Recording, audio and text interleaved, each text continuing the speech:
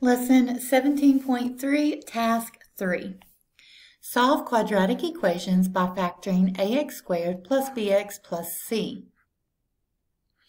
Alright, so this time we're going to factor when c is less than 0. So that means when we have our quadratic equation in standard form, the constant term will be less than 0, which means it will be negative.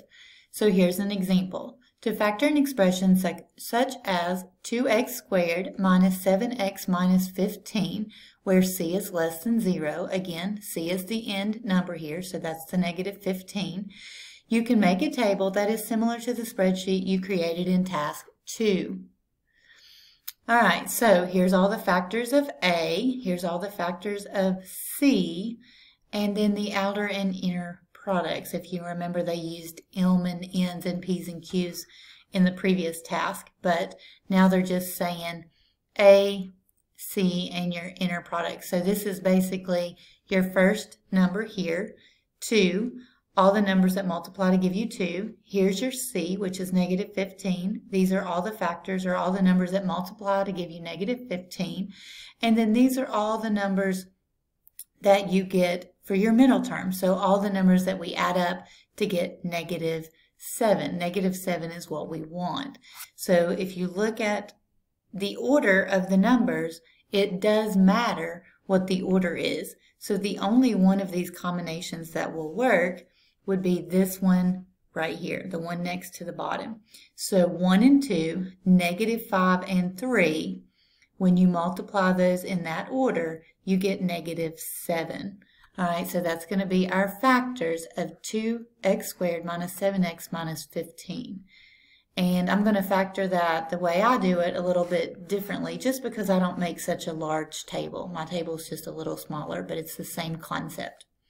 All right, so the factors of C must be different, because to multiply to get a negative, you have to have different signs.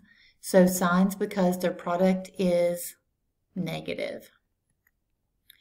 All right, so it says explain why the factors of A in the table are the same while the factors of C are different. So the factors of A are 1 and 2 because the only factors that multiply to give you 2 is 1 and 2. So you're going to have to use those same ones each time. Now, to multiply to get negative 15, you got 1 and 15, 3 and 5, and they have those in different orders as well, with the signs being different.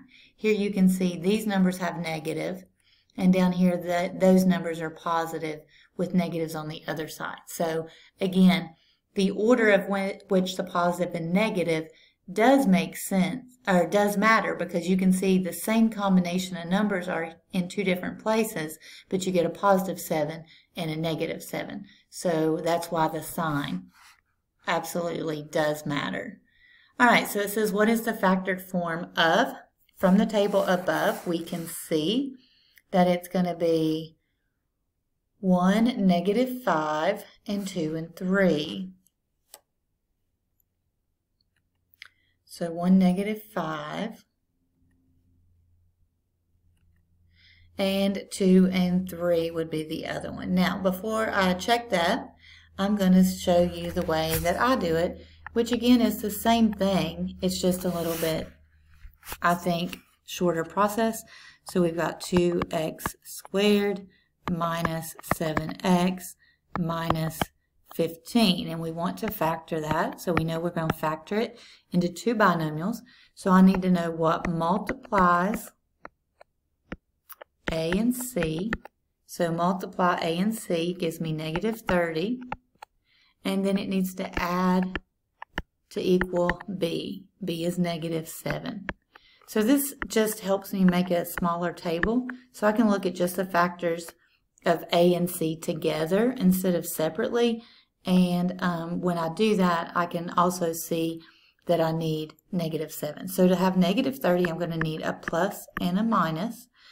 But right now, I'm just going to look at my different factors. So 1 and 30, 2 and 15, 3 and 10, 4 doesn't go into it, 5 and 6, and that would be it. All right, so in order to do that, I need to say to get 7, I'm going to have 3 and 10. Now, what makes it negative? All right, to get negative 7, the bigger number has to be negative, and this number has to be positive.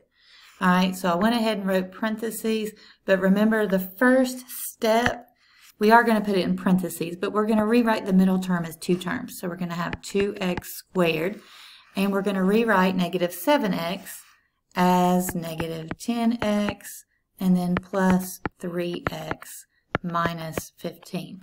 Now notice both of those have to have an x, because to get negative 7x, you have to combine like terms in order to do that. So again, we just rewrote this as these 2 terms, and now because we have 4 terms, we can group it and factor out our GCF of each. So I'm going to pull out 2x, and if I factor 2x out of 2x squared, I'm left with an x. 2x out of negative 10x is negative 5. And then on the second binomial, I'm going to factor out a 3. 3 times x is 3x, and 3 times negative 5 is negative 15.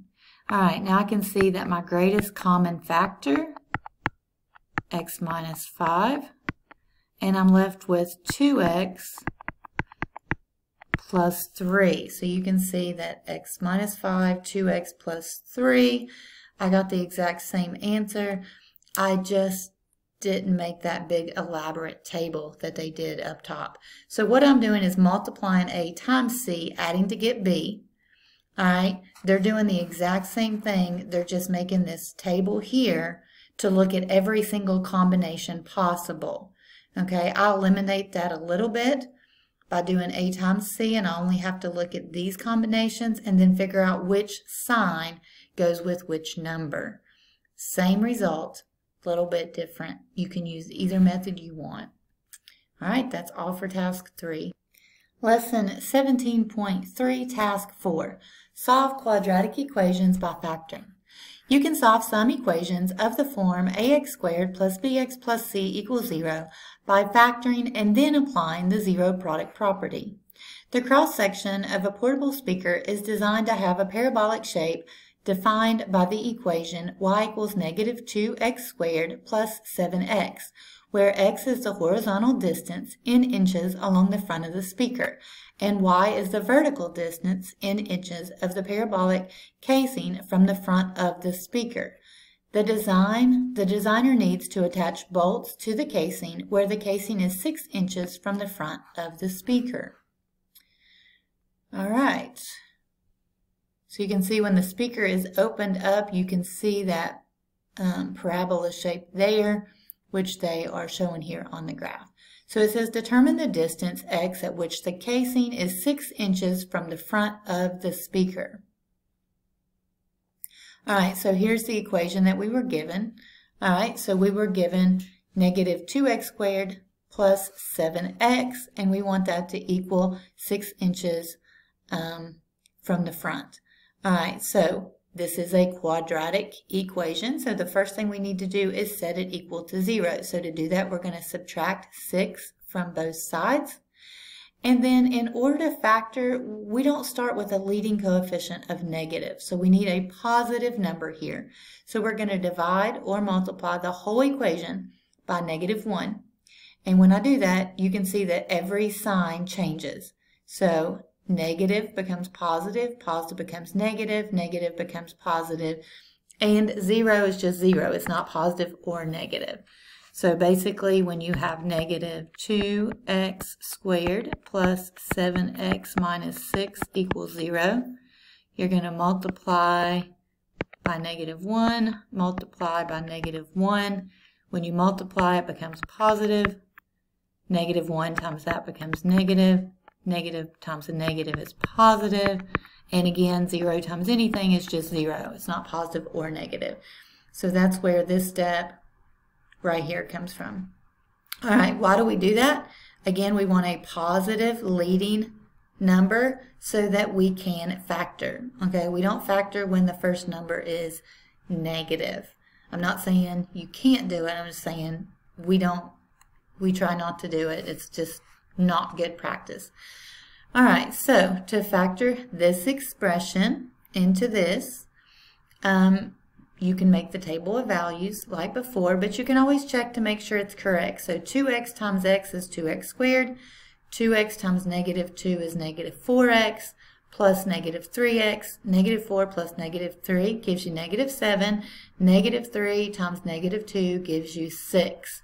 So you can very quickly see that the factored form is equivalent to the standard form. It's just written in two different ways. All right, so it says complete the statement. To write the equation in standard form, you had to subtract. So we had to subtract 6 from both sides.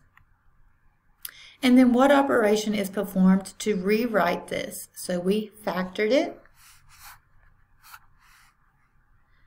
And then it says, what is the property that justifies writing the factors equal to 0? So that's your zero product property. That's something that you will see from here on out. When you have a product of two things set equal to 0, you can set each one equal to 0 and then solve. All right, so it says, explain how you can be sure the quadratic equation factored correctly. Okay, so I already checked it up here. Remember, I just out loud, I multiplied this using distributive property, and I did double check it. So I have already checked it to make sure it worked by seeing it when I multiplied it to make sure it was the same as what we started with. So that's always the way you would want to check it. All right, so it says, explain how you can be sure the quadratic expression is factored correctly. That's what we just did. All right, one thing I did kind of skip over here. Once they used this, they did use the zero product property, and they went ahead and they have used that to find the solutions here. So we can go down here, and I don't know why they showed that up there, but if we have the zero product property, we have 2x minus 3, and we have x minus 2, and if that's equal to 0, we can set each one equal to 0 and solve. And that's how we find our zeros. And our zeros, remember, are the x-intercept, and the x-intercepts are our solutions. So 2x equals 3. Divide both sides by 2.